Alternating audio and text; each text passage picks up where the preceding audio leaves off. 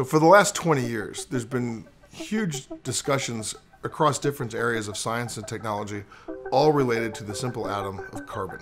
So what we're looking at now is setting the stage so that in 2025, people look back and say, wow, it was 2015 when the pieces really started to come together at NC State that have resulted in North Carolina being the leader in organic electronic materials and devices throughout the world.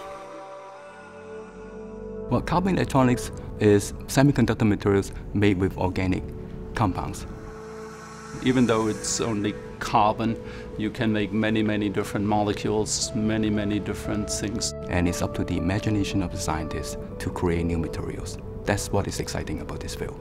So what we're talking about here is taking carbon, which is beyond abundant, and doing something with it that's transformational. These are very complicated materials. They have a lot of disorder. It requires a lot of people's work looking at them from different angles and different tools in order to understand them. We have 5 positions here at NC State in order to invest into carbon electronics. The ROI grant will greatly leverage that. Having a team of material scientists, chemists, physicists, and engineers who are all working together and who all at different times may appear to be one or other discipline is really the key to success. So when we were looking to bring in a senior leader who could really advance the presence of material science and engineering at NC State as part of this bigger initiative that the ROI represents, someone like Frankie So was just a natural fit. I've been one of the pioneers working in this field since the early 90s. The research I've been doing is mainly on carbon electronics, and I have 70-80 patents in this field.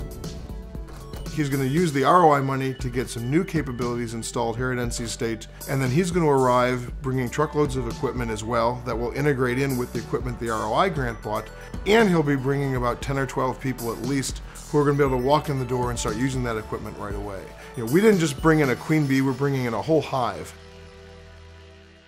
It's a very good time to be pushing the envelope and getting into the game heavily, because we know there are many different technological applications, yet there's still so much research and technology development to be done. So the ROI grant plays a key role in all this in the beginning, right? There's that old saying that, you know, the mighty oak starts from a small seed.